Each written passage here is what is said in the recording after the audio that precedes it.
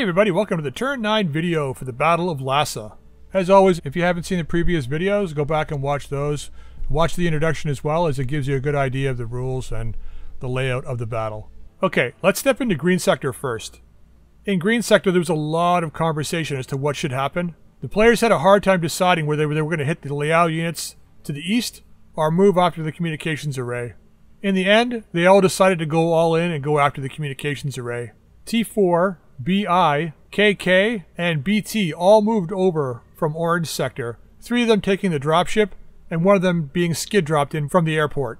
They couldn't perform any attacks this turn, but rather they had to sit and wait for the inevitable counterattack they knew was coming.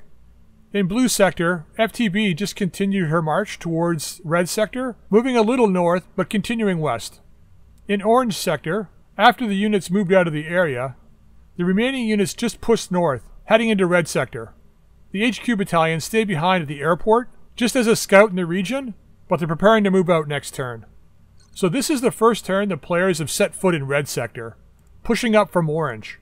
T4B, FC, RW, and 4M all pushed into the same hex, trying to determine what kind of strength the Capellans had in the area. Well, in Green Sector, the massive counterattack happened. The battalion supply took on the 3-skull fixed mobile unit, and in a bit of confusion, BT took on a 3-skull fixed as well. The battalion supply fared fairly well. Unfortunately, BT took some heavy losses, losing a couple of pilots. The remaining 7 units each had to take a 3.5 skull mission, as the 25 skulls of mobile units pushed out to attack everybody.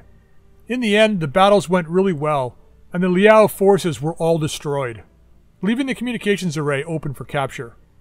Orange Sector remained very quiet, no enemy movement, same in Blue.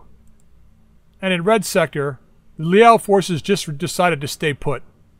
And that was it for the Turn 9 video of the Battle of Lhasa.